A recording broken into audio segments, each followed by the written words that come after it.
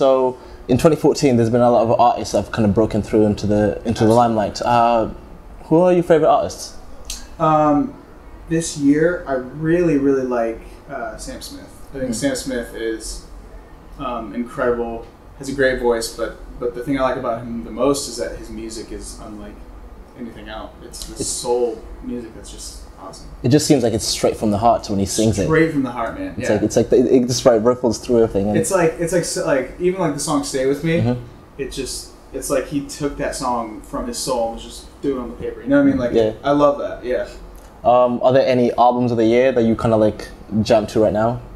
You know what? I just listened to the entire Taylor Swift album. It's sweet. I haven't gotten around to do that yet. It's schoolwork. It's good. It's, you know what?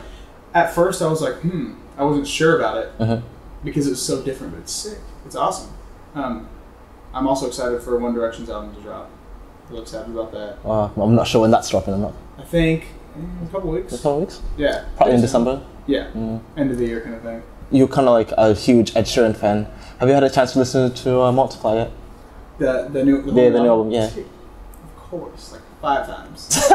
Only 5 times? I mean, I have it on repeat like 24/7. Well, I listened to it and like thought about it 5 times. I probably listened to it like 500 times. Cool. Any favorite songs that stick out? Oh yeah, Thinking Out Loud. Thinking Out Loud. Dude, it's so good. And I'm actually thinking about covering it. It's such a good song. I mean, you could just cover it for my page and that'd be quite.